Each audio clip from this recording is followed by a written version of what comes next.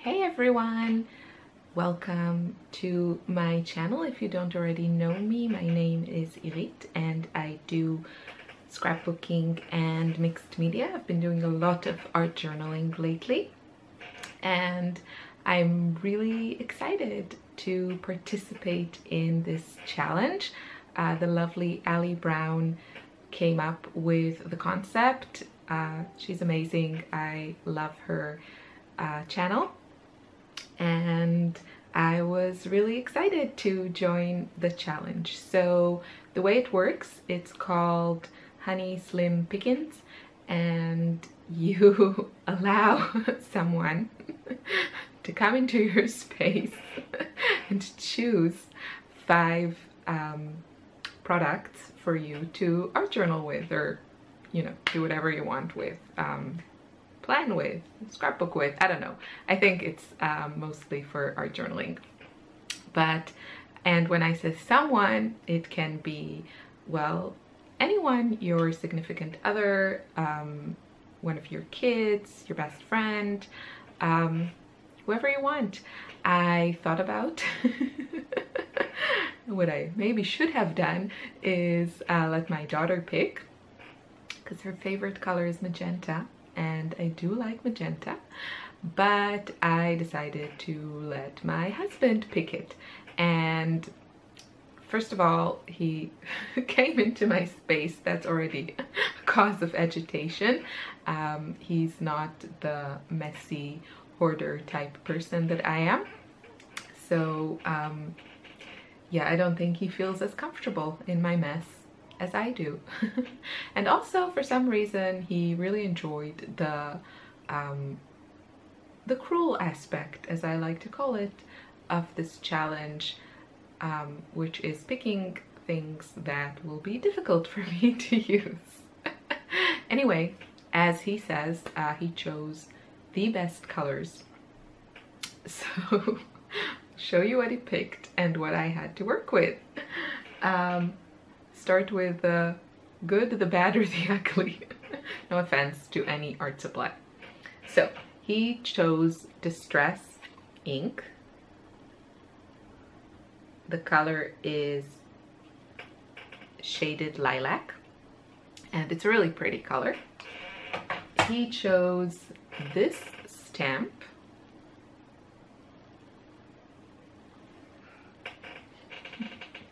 He chose, this was a good choice, this spray. So this is, focus, camera focus. So this is shimmers, colorings in, I don't know, it's like a teal color. It's called, well, Blue Me Down. It's actually one of my favorites, so that's good.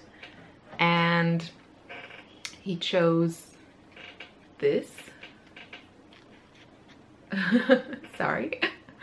So this is Liquitex Heavy Body paint in Deep Violet. It's a lovely color, but I don't use a lot of dark colors, or let's say I find them more challenging to use. So I was a little bit worried there. And then the final blow, the knockout punch.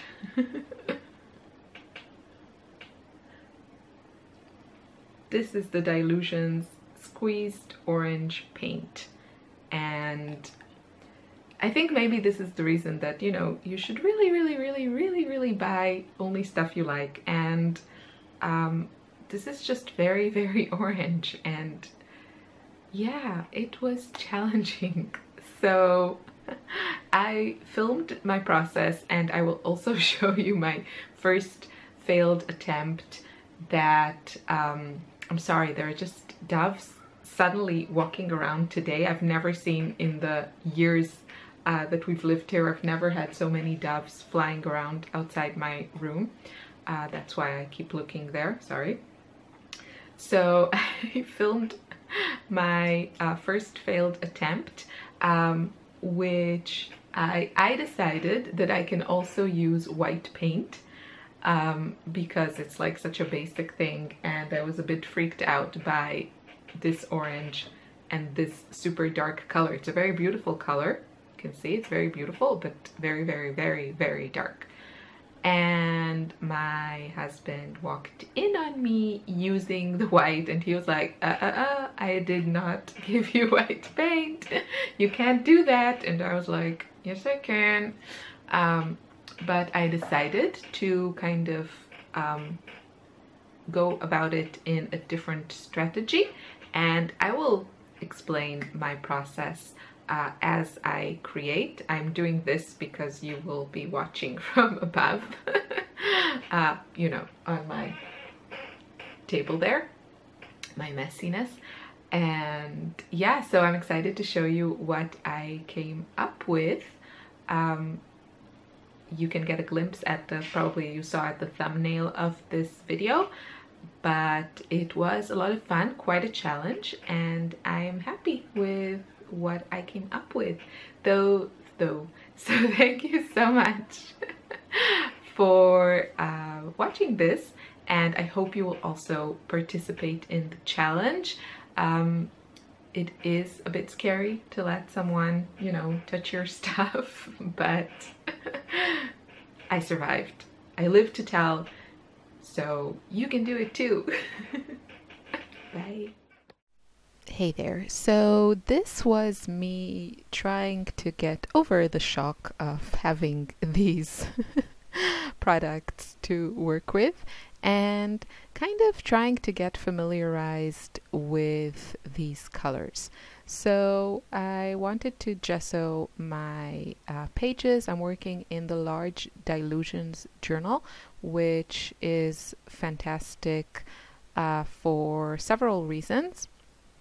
It's I love the size of it, and it has some really nice mixed media paper. It's less suitable for watercolor, in my opinion. For when I use watercolors, I usually don't use this journal. I use either my Jane Davenport one or the watercolor paper in my new Dina Wakley one. But for paint, I think this one is fantastic, and it has a lot of pages in it. And yeah, it's just, and it's really great value. That's the final point, that you can find it on Amazon, also Amazon Germany, and it's really, really great value, and it will last you a long time because it's so full of pages. So I put way too much gesso, and slowly I will learn the exact amount that I need to squeeze out for one spread. But I want to prep my page anyway, because I mostly have here paints and they just work better on gesso. So I thought I would just add a few of them, or all of them, to my spread and see kind of what they look like. I use the shimmers spray quite a lot, but the other ones are not, well, the ink is more straightforward, but I haven't used these paints so much, so I don't know exactly, you know, what kind of shades I get if I mix them with white, and, you know, just how they behave.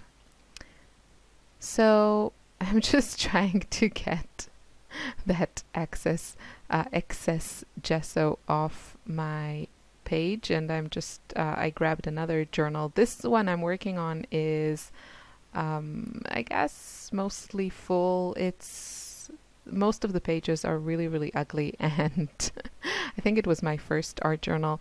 I think it was just a place to put some paint and not really think about anything. And it just didn't, apparently that doesn't give you great results. So anyway, I was playing around with the spray, the gesso, the colors and everything, and I really had no direction, no plan, just trying to get familiarized with the stuff I have to work with. Since it's paint, I was kind of in the, you know, worst case I'll cover it up type of mood and mode, so I didn't really as I said, I didn't really think too much about it, and maybe that was one of my mistakes. So here I'm trying to mix the the deep violet Liquitex paint with white, and you can see that you get really lovely colors. The paint itself, also without white, is a beautiful, beautiful color, very deep and rich. But when you add white to it, you get a whole range of colors. So I am playing along, spreading paint on. One of the reasons that I use paint less as I would like to is because I hate washing brushes, but in this case you'll see me pull out a brush also for my acrylic paint. I have no problem of using brushes with watercolor. I don't know, it's just a bit cleaner because everything is so, you know, water soluble and not permanent. But yeah, with paint it's not like that. So I'm using this silicone brush type of thing that I really like because you don't have to wash it and you can't really destroy it. So that's the type of tools that work for me. And I think at this point my husband came in and was like, I didn't allow white paint. And ooh, look at that pretty texture. That's a good way of getting texture, to close the page and open it fast while everything is still wet. So that was him telling me, no, no, no, you can't do that. So here I am starting again. And this time I'll just prep my page with gesso without anything else. Yes, I allowed myself to use gesso just because it makes, you know, applying everything else easier, and just the paint looks better on gesso, moves better on gesso. So that's why I decided to do this. And I'm going to let everything dry completely before I move on. And at this point I was like, okay, I have these colors to work with. I think I need to kind of make them into some objects that don't take up the entire space, because it's like strong dark colors. I need to have a lot of white space. And then I thought, okay, I'll make some sort of a flower abstract type of thing. And the first thing I tried, which I really love, as you can see here, I just turned my Distress ink ink pad right on my paper, and look how pretty those abstract flowers are. I love them. I'm really excited to try it again. It's almost like, you know, too easy to to use. It's just not right. So just kidding. It was a really happy discovery. And I'm sure I will do this again because I love painting flowers. I'm not very good at it, but I really enjoy it. So now I'm moving on to the next item in my product list here. So I decided to use that deep violet and just make some sketchy flowers.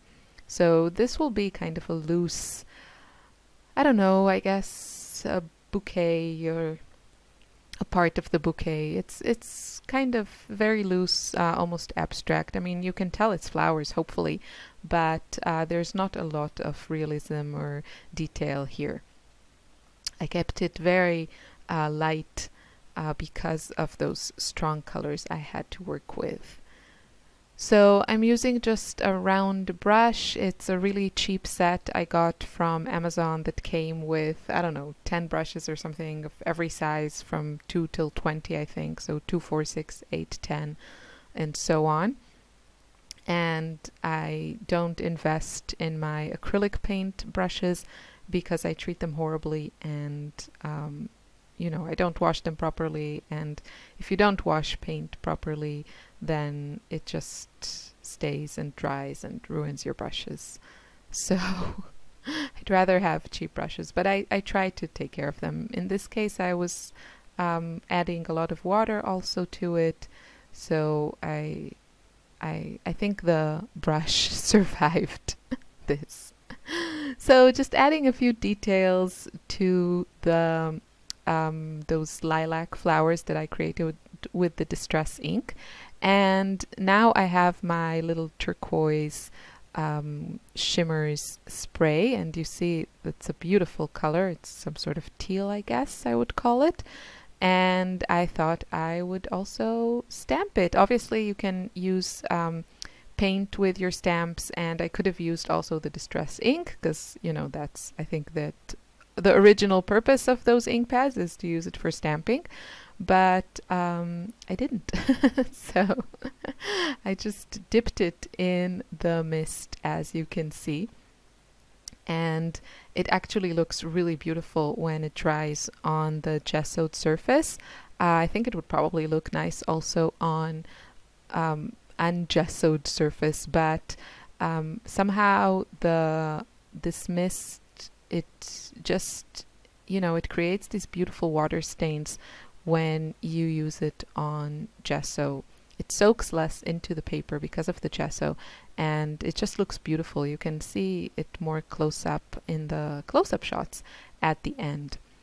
And I thought that this was also a fitting color for you know, the stalks and some sort of leaves.